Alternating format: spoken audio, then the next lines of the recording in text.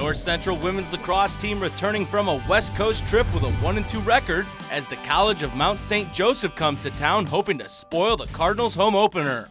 But the home squad strikes first as Adelaide Diekmeyer slashes through the arc and finds the back of the net. On the restart, Leah Lepresti thinks about firing but pulls back. She then finds Gina Fisher, who comes into your screen and into the scorebooks to move the North Central lead to 2. Fisher wasn't done yet as she takes the pass from Danielle Fiala and bounces it past the Lions. She had 3 goals in the half and 4 in the game, Cardinals up 6-0. After the College of Mount St. Joseph gets one on the board, it's Fiala's turn to get in on the scoring. She fights through the Lions' den to make it 7-1. Less than a minute later, she would scoop it up right outside the crease and goes corner pocket. A Jacqueline Morgan goal pushes the Cardinal lead to 9-1 heading into the break. Ball movement the key to success in the second, as North Central starts off with a Diekmeyer to Mallory Barr combo.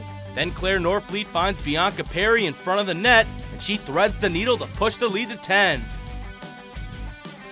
Fisher now keeping the Lions defense on their heels. She decides Norfleet deserves a goal of her own. Her fleet of foot makes it 15-2 Cardinals.